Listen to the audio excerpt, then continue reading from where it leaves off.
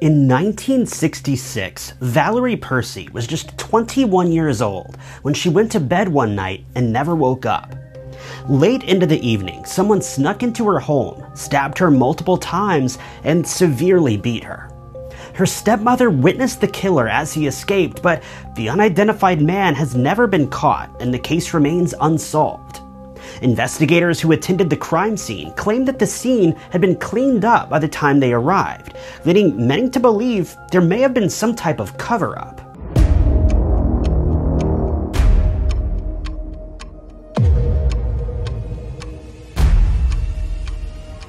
Welcome to True Crime Stories. My name's Ty Knotts. If you like true crime documentaries like this and want to see more of them, be sure to hit the subscribe button so that you'll be notified for all of my future uploads. It's free and will keep you up to date with all of the latest true crime stories. It was September 18th, 1966. Valerie Percy had recently graduated from Cornell University and had come back home to help her father with his election campaign. Her father, Charles Percy, was a candidate for the U.S. Senate and was in the middle of his campaign when his career would suddenly be cast aside after his daughter was caught up in a real-life horror story unlike anything he had ever seen. In the early morning hours of a quiet Sunday morning, the entire Percy family had been asleep in their lakefront mansion near Chicago, Illinois. Lorraine Percy, Charles's wife and Valerie's stepmother, was awoken in the middle of the night by the sound of someone moaning. She got out of bed and wandered around the house, making sure everyone was all right. As she drew closer to Valerie's room, she noticed a dim light shining through the doorway. When she stepped closer, there was an unidentified man hovering over Valerie's bed. It was then that she realized Valerie was covered in blood, causing Lorraine to let go of an audible gasp.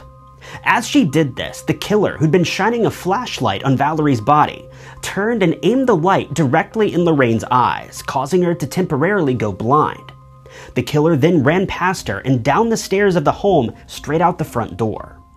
Lorraine immediately ran back to the bedroom and woke up her husband, and they set off the alarm in the family's home. Multiple neighbors woke up to the sound of the alarm, but no one saw the criminal flee from the home. Lorraine was the only person who managed to get a good look at the intruder, though because she'd been blinded at the most important moment of the crime, she could only provide vague details of what the man looked like. She knew that he was wearing a checkered shirt, had dark hair, and was around 5'8", but beyond this, she couldn't give crime scene investigators any further clues about the man's description. From the very beginning of the investigation, crime scene investigators couldn't understand why the crime had even been committed. Nothing had been stolen from the home, nothing had been broken or tampered with, and the position of Valerie's body didn't indicate that she'd woken up in the midst of a robbery either. It appeared as though the attack was targeted specifically at Valerie, as she'd been the only one harmed and the killer had run directly past her stepmother without so much as laying a hand on her. Judging from the wounds that Valerie had received, investigators determined that she'd been attacked while she was sound asleep. She had then been repeatedly stabbed to finish the job. The crime would have taken just a matter of seconds. About 5 minutes after the Percy family had sounded the alarm, one of the family's neighbors received a knock at the door.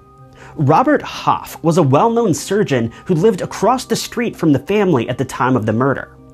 Charles had called Robert to ask him to come over, and within a matter of minutes, a police officer had shown up at his door to escort him to the home. As soon as Robert arrived at the home, he said he felt as though something was off. He said that it appeared as though a great deal of time had passed between when Valerie had been murdered and when he was called to the scene. He couldn't explain why, but he said it seemed as though the crime scene had been cleaned or altered before he got there, even though the siren had rang out less than 5 minutes earlier. Specific aspects of the crime scene just didn't seem to align with the timeline that he had witnessed, but he refused to go into detail about this, so we don't really know what this could mean. The doctor said that he felt as though it were a crime of passion, saying that Valerie had been horribly disfigured. Both Robert and his wife found the crime incredibly unsettling, and rightfully so. They both spoke about how disturbing it was that such a horrible crime could take place just across the street, but Robert was uneasy for a slightly different reason.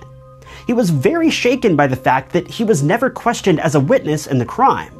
Though he and his wife would have been two of the first people to have witnessed the alarm ring and potentially seen the suspect flee the scene of the crime, neither of them were ever approached by officers for a witness statement. In a handwritten letter to the police, Dr. Robert mentioned how strange this was and suggested that it be looked into further. But still, no one ever showed up to question either of the two of them. Police would later pursue over 1,000 leads in this investigation, but every lead led them to a dead end.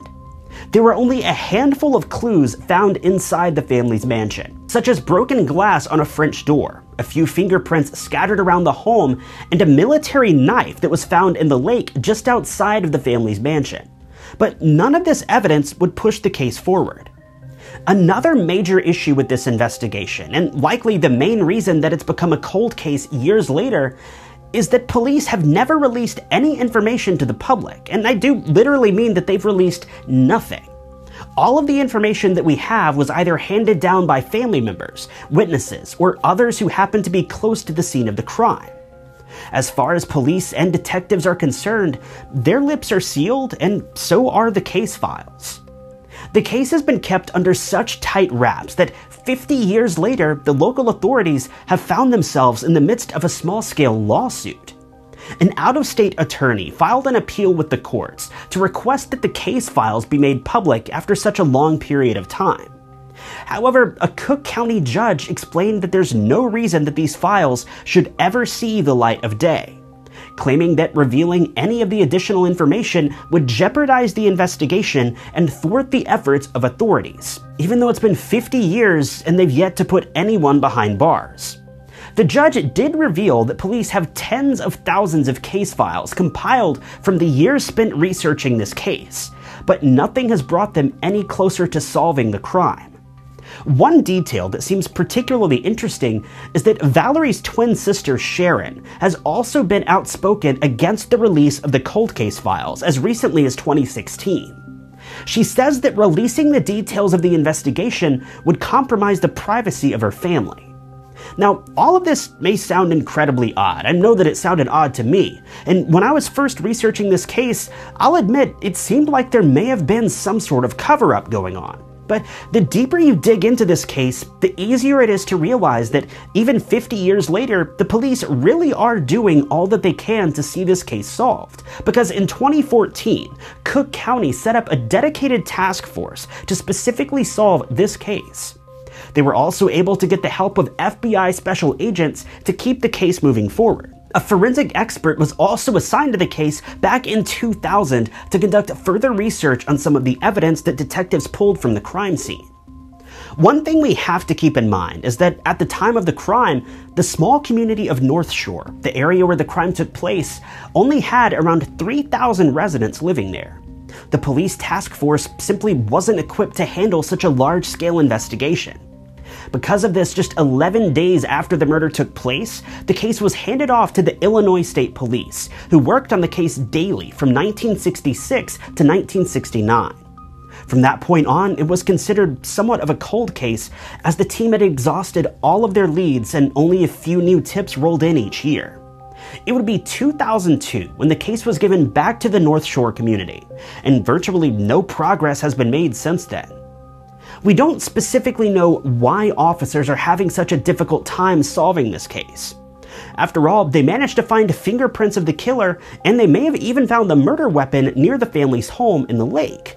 But still, for some reason, the killer has evaded justice for all this time. And as time rolls on, it's becoming more and more likely that the perpetrator may never be caught.